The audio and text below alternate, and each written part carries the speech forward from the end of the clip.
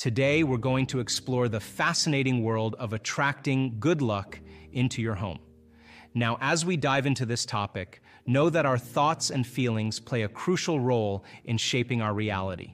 The first thing that attracts good luck in your home is the power of positive thoughts. As I often say, thoughts are the language of the brain. When you combine positive thoughts with positive feelings, you create a state of being that magnetizes good fortune towards you. Now think about it this way. Your brain is like a record of your past experiences. But when you focus your thoughts on positivity, you're not just dwelling on the past, you're creating a map for your future. Your brain becomes a guide, directing you towards the luck and abundance you desire. So make it a habit to cultivate positive thoughts. Pay attention to what you're thinking, and consciously choose uplifting and optimistic thoughts. This simple shift in your mental landscape can set the stage for good luck to flow into your life effortlessly. Moving on to the second key, emotional resonance. Your feelings are the language of your body. When you combine positive thoughts with positive feelings, you create a powerful resonance that shapes your experiences. Experiences tend to create long-term memories, and the emotional quotient helps us remember those events. So if you want to attract good luck, infuse your thoughts with positive emotions. Picture the joy, gratitude, and excitement that come with the realization of your desires. Imagine the feeling of receiving unexpected blessings and let that emotion resonate within you. Your body becomes a tuning fork, sending out vibrations that align with the frequency of good luck. This emotional resonance acts like a magnet, drawing positive experiences into your life. Let's take a closer look at the third key, and this one is all about attitudes. Those little states of being that are like snapshots of how we think and feel. Attitudes are like the mood music playing in the background of our lives, and they play a significant role in shaping our experiences, especially when it comes to attracting good luck. Now, imagine your attitude as a combination of thoughts and feelings, working together like partners in a dance. If you consistently have a string of positive thoughts connected to positive feelings, you're basically forming a positive attitude. It's like having a sunny outlook that radiates positive energy around you. Think of it as a cycle of thinking and feeling. When you consciously choose to think positively, it creates a ripple effect in your emotions. This positive attitude becomes a guiding light, a beacon that attracts good luck into your life. It's like telling the universe, I'm open to positivity and good fortune. On the flip side, if your thoughts and feelings tend to lean more towards the negative side, it's like having a cloud over your attitude. This cloud can bring about challenges and obstacles because, in a way, your attitude is signaling to the world the kind of experiences you're open to. So, how do you cultivate a positive attitude? It all starts with being aware of your thoughts and emotions. Take a moment to pause and reflect. Are your thoughts steering towards the positive or negative? How do you feel in certain situations? Moving on to the fourth key, beliefs.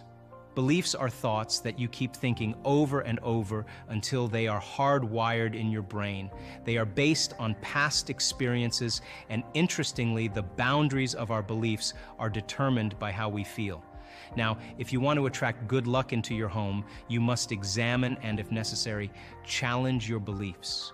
Are your beliefs limiting your potential for good fortune? Are you holding on to beliefs that no longer serve you? By reshaping your beliefs through the repetition of positive thoughts and feelings, you expand the boundaries of what's possible. Your beliefs act as a blueprint for your experiences, and when you believe in the possibility of good luck, you open the door for it to manifest in your life. Let's take a closer look at the fifth key, an amazing tool called the power of visualization, or as I like to call it, mental rehearsal. This key is all about using your imagination to create a positive impact on your brain and, in turn, on your life. Now, visualization has two parts. The first is called internal mental imaging. That's when you close your eyes and imagine a scenario as if you're right there, experiencing it in the first person. The second part is external mental imaging, where you step back and watch yourself in the scene, almost like you're watching a movie. When you use mental rehearsal by picturing positive scenarios, especially from that first-person perspective, something magical happens inside your brain. It's like your brain is doing a little dance of change. Even though you're not physically going through the situation, your brain reacts as if it's already taking place. Think of it this way: your brain doesn't really know the difference between what's happening in the real world and what you're vividly imagining in your mind. So when you close your eyes and picture yourself surrounded by good luck and positive experiences, your brain believes it's real. It reacts as if you're already living that moment of good fortune. Here's the exciting part, supported by scientific studies. Mental rehearsal can bring about actual changes in your brain structure, just like when you practice something physically. It's like you're planting seeds of positive experiences in your brain, and these seeds grow into new circuits. Now let's dive a bit deeper into the sixth key: understanding the biology of change. You see, your brain is like a big book that keeps all your memories and experiences. It's like a record of everything you've learned and felt in the past. But here's where it gets interesting. When you decide to make a change, you can actually reshape this record through a process called mental rehearsal. Picture your brain as a powerful tool that can be primed for change. When you engage in mental rehearsals, you're basically warming up the circuits in your brain with positive thoughts and feelings even before you experience something in real life. It's like getting your brain all set and ready to create a brand new reality. Think about it this way. Normally, your brain holds on to the past, keeping a detailed record of your previous experiences. But when you actively engage in mental rehearsals, something magical happens. Your brain is no longer just looking back at the past, it's now looking forward, creating a map for your future.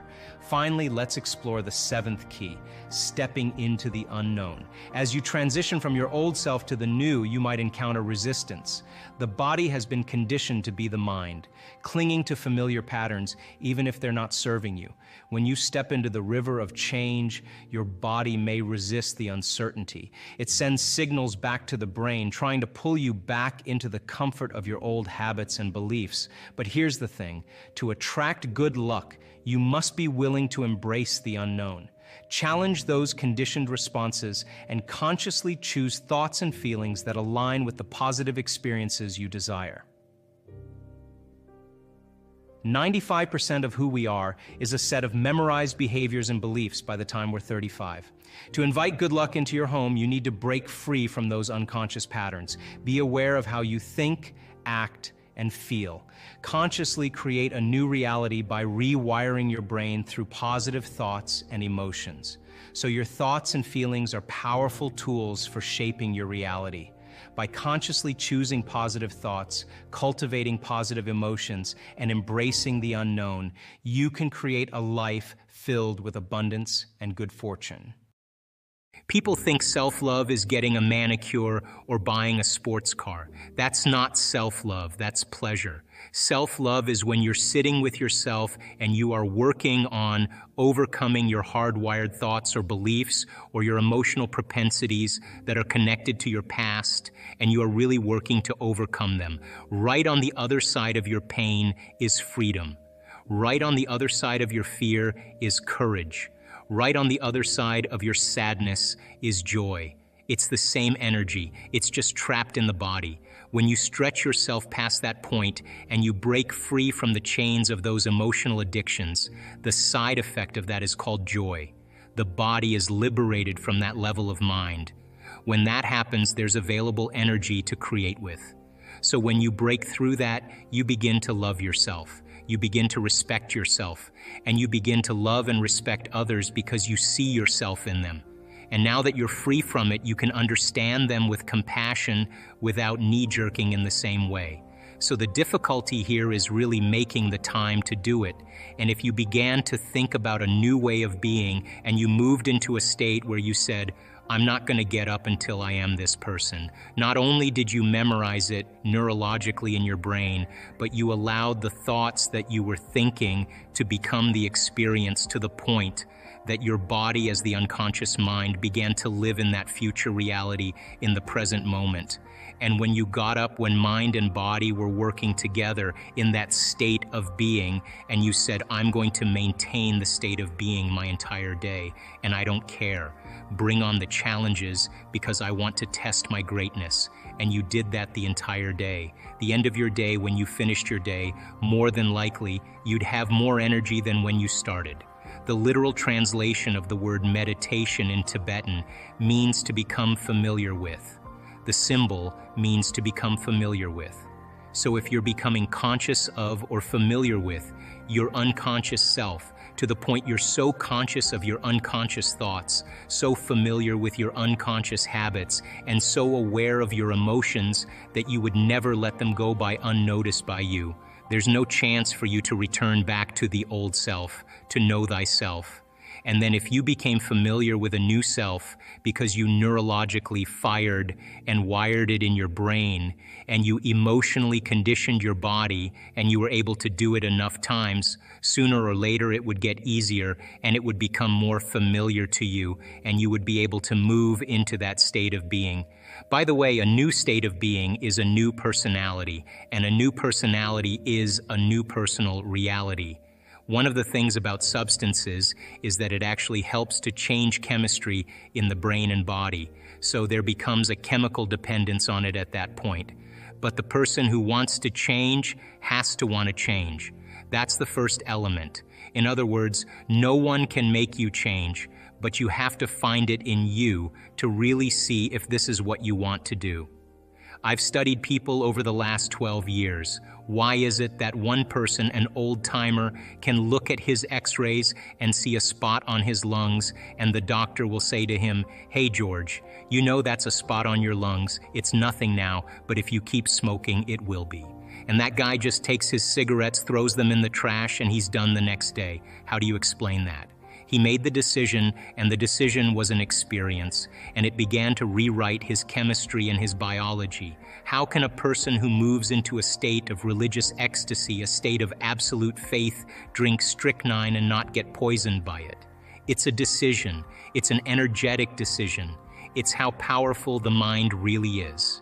People then, who actually want to make the decision to change, have to make the decision with firm intention. Once you understand the how-to, that you can't use your conscious mind to do this, you have to move beyond the analytical mind. When you understand brainwave patterns, and when you slip into a different state of mind, that it's easier to do it. So most people then, 95% of who we are by the time we're 35 years old is a set of memorized habits and behaviors that become part of our identity or personality. So 5% of the conscious mind is trying to change 95% of what we've memorized, hardwired, become addicted to emotionally. So the person may want to think positively, but they've been feeling negatively and oiling those programs for the last 25 years. They might want a new life with new conditions, and as they use their mind, conscious mind, to focus on that, their subconscious mind, they've been programmed to feel guilty. That's mind and body in opposition.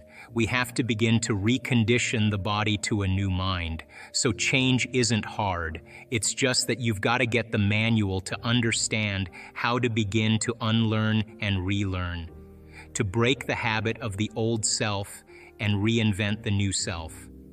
The latest research in neuroplasticity tells us we're not hardwired to be a certain way for the rest of our lives.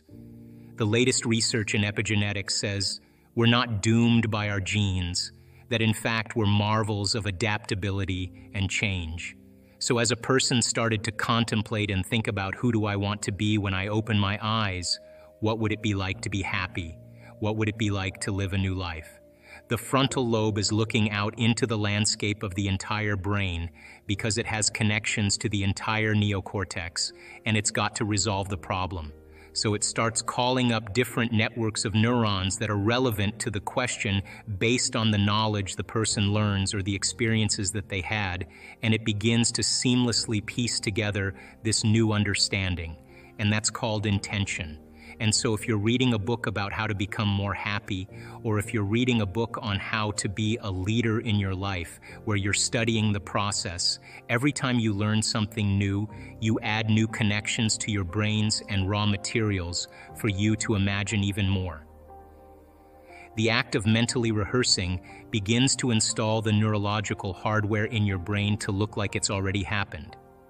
Now, the brain is typically a record of the past, but the moment we install the neurological hardware, it becomes a map to the future.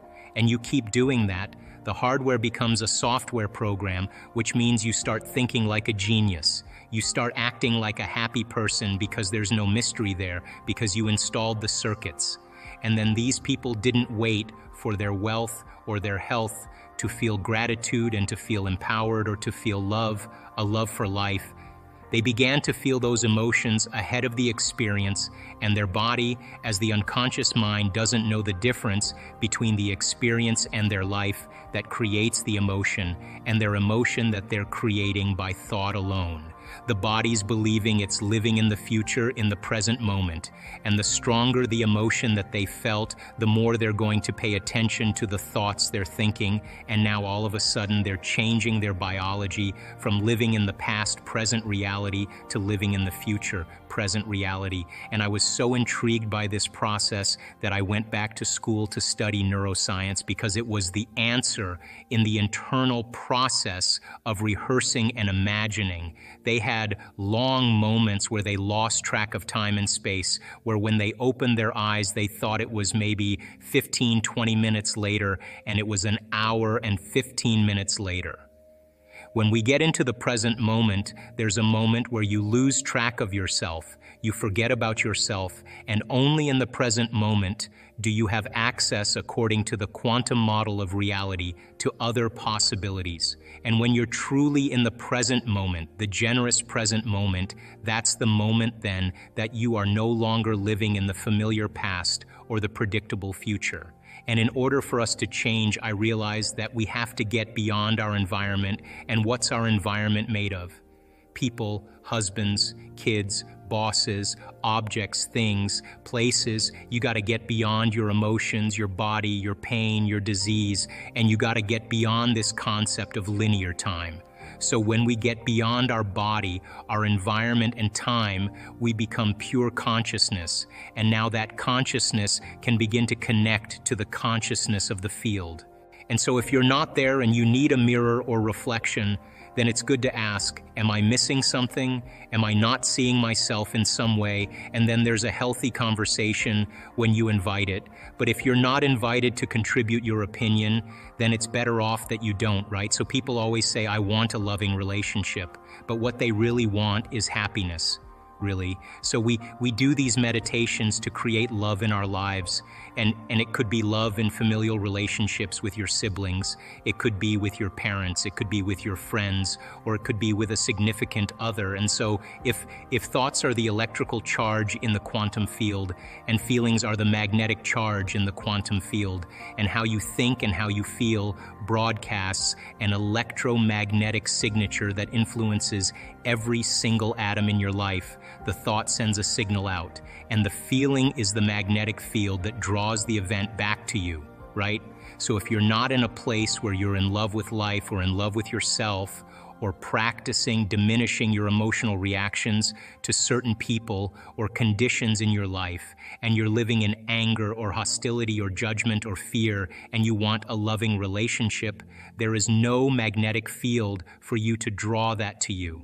And in fact, if you say to me, well, it's that person or that circumstance that's caused me to feel this way, and then I would say, I mean, that person or that circumstance is controlling the way you feel and the way you think, and anything that controls the way we feel in the way we think we are victims to, right? So most people are unconsciously responding to the conditions in their environment, experiencing emotions that are derived from the hormones of stress. Those emotions cause us to feel separate from our dreams. They heighten our senses, so if we can't see them, it doesn't exist. The threat or the danger puts us in emergency mode, and we can think positively about the relationship we want. We could send the signal out into the field. We could have pictures, we could remind ourselves of what it is, but if you're not drawing the experience back to you, because your response to the environment is actually weakening your organism, it's weakening, your response is actually weakening the body, then you will be, as a victim, more vulnerable to the conditions in your environment.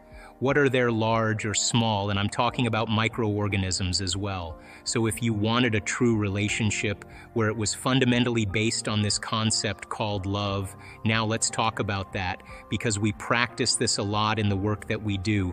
Well, a habit is a redundant set of automatic unconscious thoughts, behaviors, and emotions that's acquired through repetition. The habit is when you've done something so many times that your body now knows how to do it better than your mind. So if you think about it, people wake up in the morning, they begin to think about their problems. Those problems are circuits of memories in the brain. Each one of those memories are connected to people and things at certain times and places. And if the brain is a record of the past, the moment they start their day, they're already thinking in the past. Each one of those memories has an emotion. Emotions are the end product of past experiences. So the moment they recall those memories of their problems, they all of a sudden feel unhappy, they feel sad, they feel pain. Now, how you think and how you feel creates your state of being. So the person's entire state of being when they start their day is in the past. So what does that mean? The familiar past will sooner or later be predictable future. So if you believe that your thoughts have something to do with your destiny, and you can't think greater than how you feel, or feelings have become the means of thinking by very definition of emotions, you're thinking in the past, and for the most part, you're going to keep creating the same life. So then people grab their cell phone, they check their WhatsApp, they check their text, they check their emails, they check Facebook, they take a picture of their feet, they post it on Facebook, they tweet something, they do Instagram, they check the news, and now they feel really connected to everything that's known in their life. And then they go through a series of routine behaviors. They get out of bed on the same side, they go to the toilet, they get a cup of coffee, they take a shower, they get dressed, they drive to work the same way. Nothing happened neurologically, biologically, chemically, hormonally, genetically. You're still in the same state of being. But when you get up and you feel like elevated sense of self, your heart is swollen and you have a clear vision of your future and your energy's different. The question is, how long can you maintain that state? So you're literally broadcasting a whole new electromagnetic signature in that state.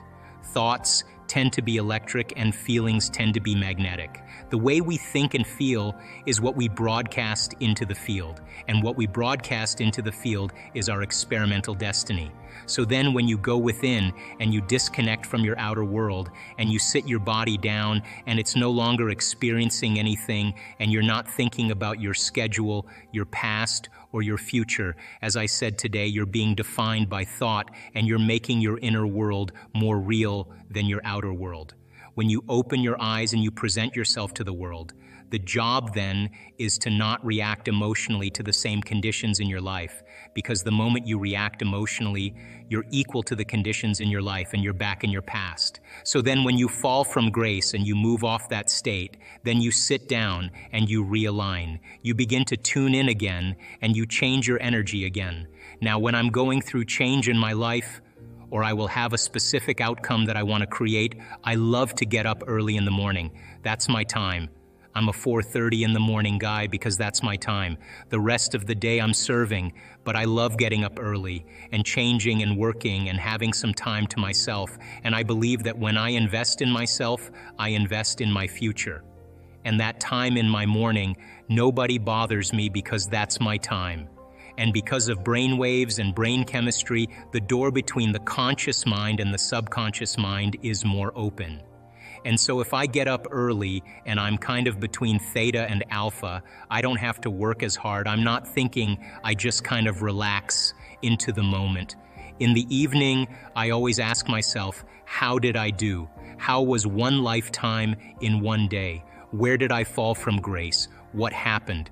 And so then when I look at seeing how I reacted to someone or something, or I made the choice that I could have made a better choice, We all do this, begin to think, well, if the same situation happened again, how would I do it differently? And that's the act of beginning to come up with a new plan. The act of rehearsing it in your mind begins to install the circuits in your brain, priming your brain so that when the next experience happens, you could modify your behavior to do a better job in life. That's called plasticity. If you decide, okay, if I'm taking time out of my busy life to emulate the divine creator, then if I'm going to create something unlimited, I better feel unlimited. If I'm going to do something magnificent, I have to become magnificent. And if you keep doing that over and over again, it will begin to become more readily available to you. It'll get easier. And so when we're in that energy all the time, that's when the synchronicities and the serendipities and all those wonderful coincidences begin to happen. And it's those coincidences that are feedback in our environment where the field begins to open doors for us. That's what we want to occur. Now, I have worked on things in my life, and I'm a sincere person. I've worked on things in my life for years, and I always thought it was about the event or the experience I wanted to create. But all along, I was changing. And when I finally reached a point where I could care less if I could have the experience, is the moment it happened. But all along, the divine, loving intelligence, this mother-father principle, of course, it's observing us into life. We are vitalistic, energetic beings that when we begin to unify all these principles that we're talking about, you can't get this in one sitting. You can't. You have to keep understanding it, keep reviewing it, keep redoing it, keep experiencing it. And new experience then causes you to dream in a way you would have never dreamt before unless you had that experience. And that's how God gets to know itself. So then I don't care what meditation you do, I just like the fact that you're connecting. And the more you connect, the more whole you feel, the more natural it becomes. Then, of course, the next experience then causes you to dream in another way. And what I know from my own experience and many students, it's not about material things. It's about those mystical moments, those transcendental moments, those moments where your jaw drops and you are in awe of life, those moments that take our breath away, that cause us. And this has happened to me so many times. Every time I have one of those experiences, I think to myself, I got this all wrong. So now they've lost their free will to a program. And there's no unseen hand doing it to them. So when it comes time to change, the redundancy of that cycle becomes a subconscious program. So now 95% of who we are by the time we're 35 years old is a memorized set of behaviors, emotional reactions, unconscious habits, hardwired attitudes, beliefs, and perceptions that function like a computer program. So then a person can say with their 5% of their conscious mind, I want to be healthy, I want to be happy, I want to be free, but the body's on a whole different program. So then how do you begin to make those changes? Well, you have to get beyond the analytical mind, because what separates the conscious mind from the subconscious mind is the analytical mind. And that's where meditation comes in, because you can teach people through practice how to change their brain waves, slow them down. And when they do that properly, they do enter the operating system where they can begin to make some really important changes. So most people then wait for crisis or trauma or disease or diagnosis. They wait for loss, some tragedy to make up their mind to change. And my message is, why wait? And you can learn and change in a state of pain and suffering, or you can learn and change in a state of joy and inspiration. I think right now the cool thing is that people are waking up. Most people spend 70% of their life living in survival and living in stress. So they're always anticipating the worst case scenario based on a past experience. And they're literally out of the infinite potentials in the quantum field.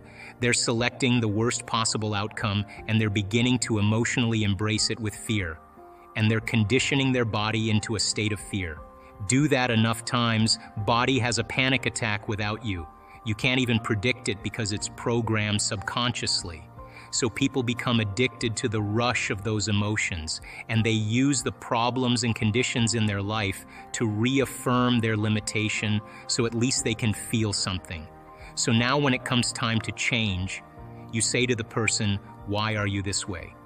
Well, every time they recall the event, they're producing the same chemistry in their brain and body as if the event is occurring, firing and wiring the same circuits and sending the same emotional signature to the body.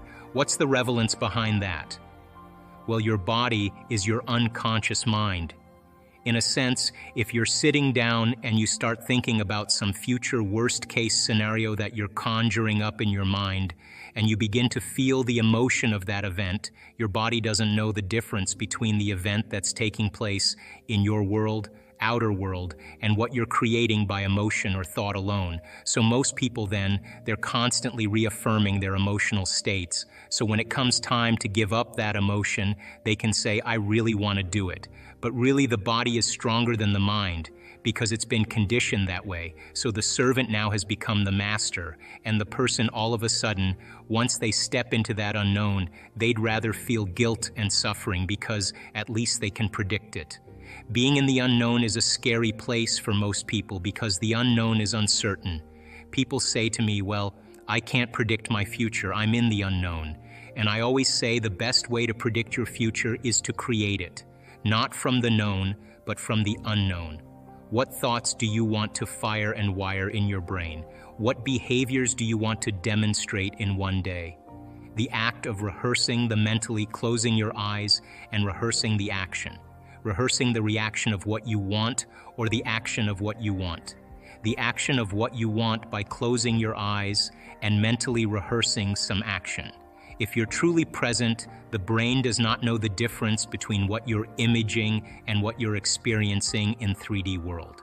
So then you begin to install the neurological hardware in your brain to look like the event has already occurred. Now your brain is no longer a record of the past. Now it's a map to the future. And if you keep doing it, priming it that way, the hardware becomes a software program. And who knows, you just may start acting like a happy person.